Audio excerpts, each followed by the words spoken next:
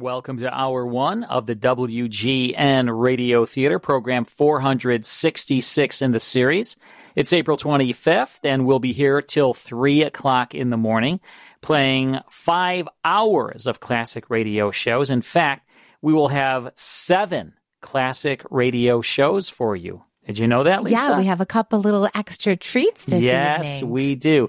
That voice is from the vivacious Lisa Wolf right there. How are you, Lisa? I'm great. How are you feeling? Everything I'm doing good? well. Yeah, everything's good. We're glad you're healthy. We hope everybody out there is staying healthy as well. That's right. We're here to entertain you, and thanks for tuning us in. We have Dragnet to start things off. We will then listen to Burns and Allen, Gunsmoke, The Strange Doctor Weird, Suspense, the Damon Runyon Theater, and a 5-part Yours Truly Johnny Dollar adventure called The Silver Blue Matter. So 7 classic radio shows coming your way. Not bad, huh, Lisa? And we got a full, squeezing it all in to 5 hours. We're trying to keep everybody busy and happy and enjoying our show this evening. That's right. Let's start things off with Dragnet right after this break. Welcome back to the WGN Radio Theatre. In this hour, we're going to tune into Dragnet starring Jack Webb, but I do want to remind you that we have 5 classic radio shows waiting for you to digitally download. They're absolutely free. They're for all of our listeners as a thank you for listening to the show. Go to 100radioshows.com. There are 5 shows, and they are...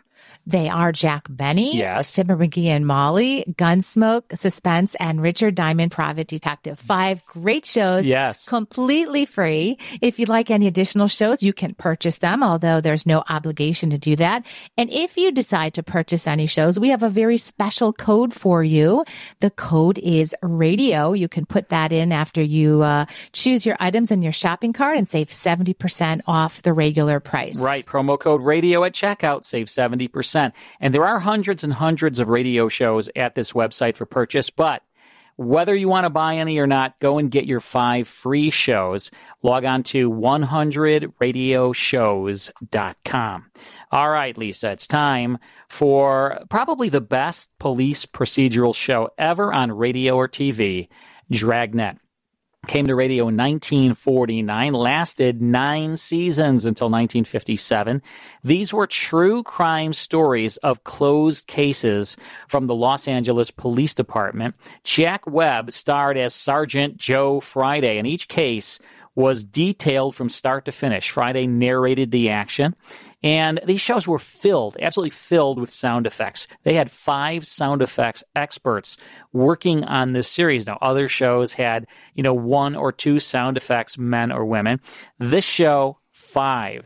And here's something that you may not know. Just the facts, ma'am, was never uttered by Jack Webb. It's one of those things. It's like in the lexicon, right? I know. You hear Dragnet and you think, just the facts, ma'am, but no such. He never said it. Radio's best supporting players on Dragnet: Frank Lovejoy, Paul Frees, Parley Bear, Harry Bartell, Peggy Weber, William Conrad.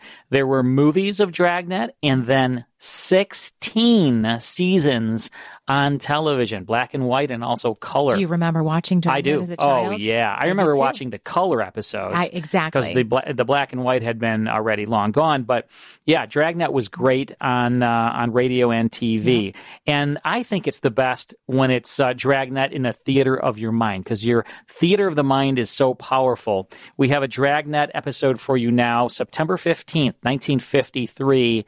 This is called The Big Cab. Here's Jack Webb in Dragnet.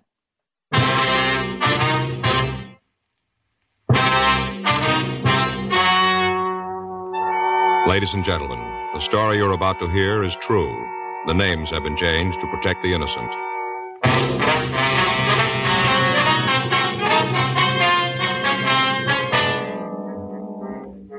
You're a detective sergeant. You're assigned a robbery detail. A hold-up man has robbed the owner of a neighborhood grocery store. The victim has been beaten unmercifully with a sawed-off shotgun. The assailant has escaped into the city without a trace. Your job? Find him.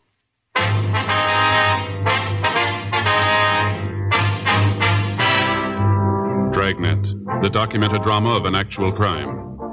For the next 30 minutes, in cooperation with the Los Angeles Police Department, you will travel step by step on the side of the law through an actual case transcribed from official police files. From beginning to end, From crime to punishment, Dragnet is the story of your police force in action.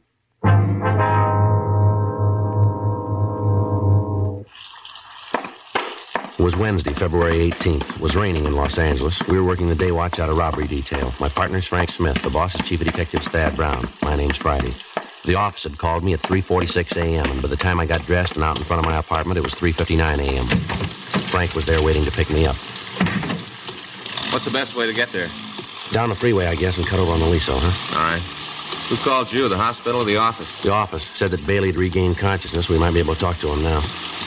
The rain's going to slow us down. I better use the light and siren, Frank. We may not have much time. Huh? The way the skipper put it to me on the phone. Yeah? They still don't know if Bailey's going to live.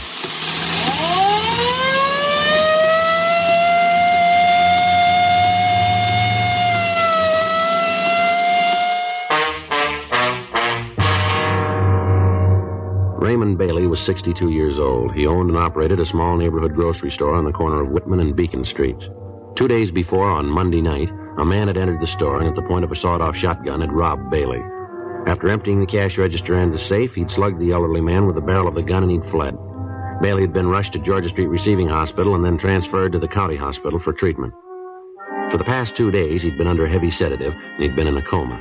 He was suffering from a skull fracture, cuts, and bruises. His condition was listed as critical, and we'd left word to be called the minute he regained consciousness.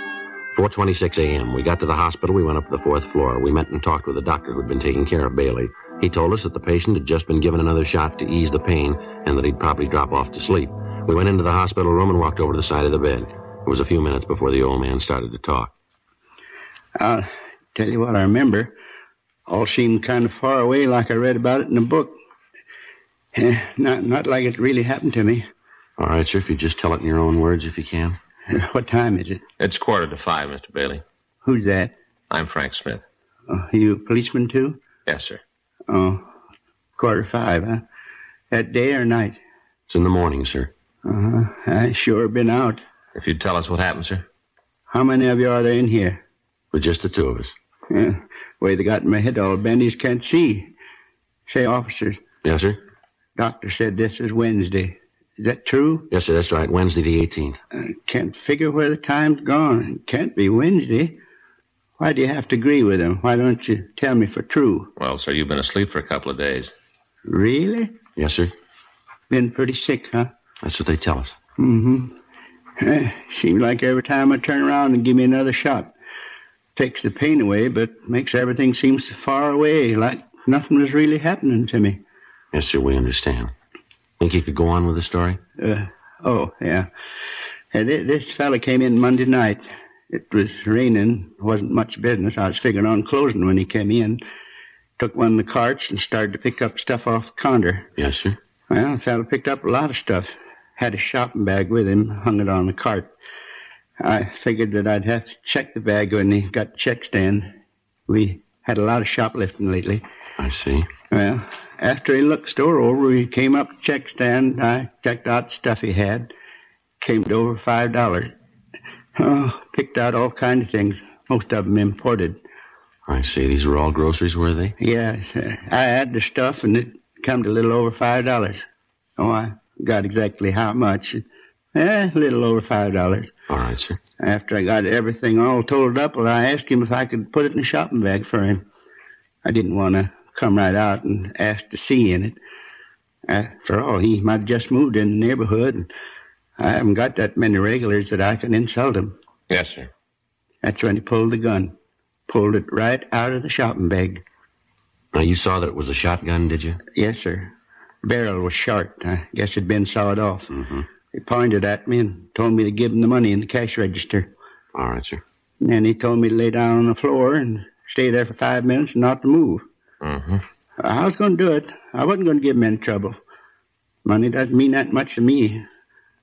You get to be my age, 62, and it's more important that you're alive than how much money you got.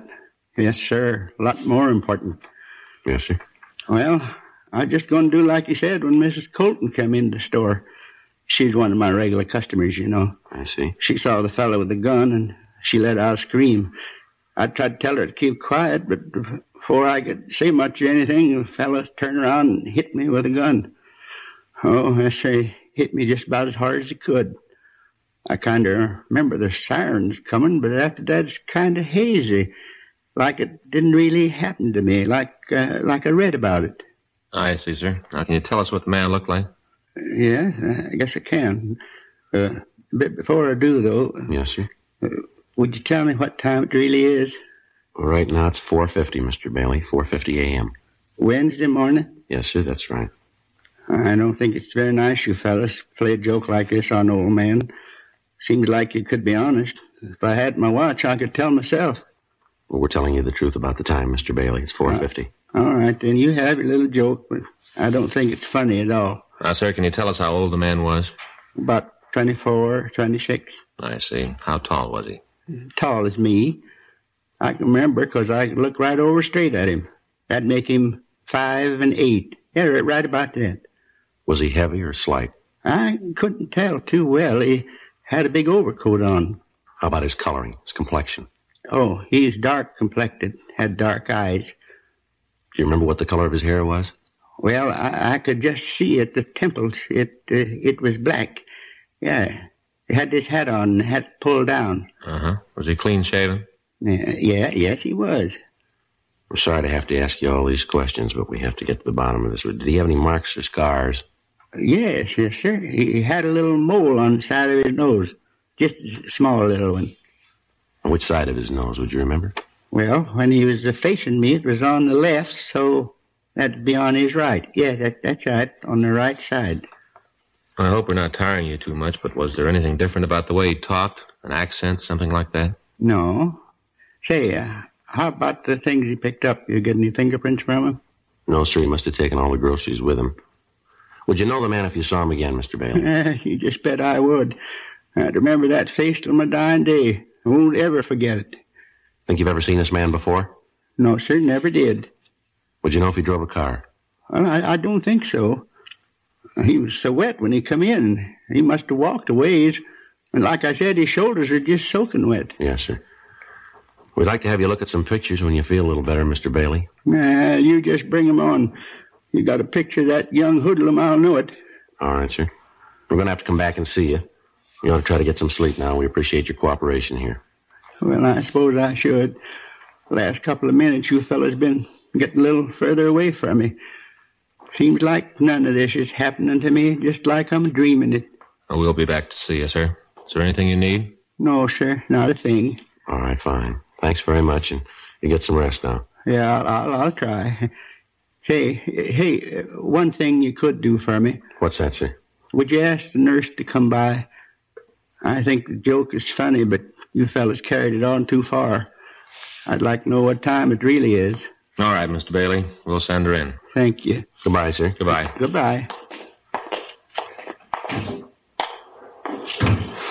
Pardon me, nurse. Yes? What if you check Mr. Bailey in there? He'd like to know what time it is. He's been asking the same question the last 2 days. He won't seem to believe any of us. Mm-hmm. But you know where you could find Dr. Cardell? Yes, sir, just down the hall, 2 doors past the turn. Thank you very much. Sure like to find out when he'd be able to look at those mugshots. Yeah, it's got a good description. Gonna make it easier. Yeah. I guess this is it. 2 doors past the turn. Yeah. Come in. Sorry to bother you again, Doctor. That's all right. What can I do for you? We were wondering when it would be possible for Mr. Bailey to look at some pictures for us. I mean, when he's well enough. Well, with the way he's been reacting to treatment, he'll live. Yes, sir. But you saw the bandage. Yes, sir. He's totally blind.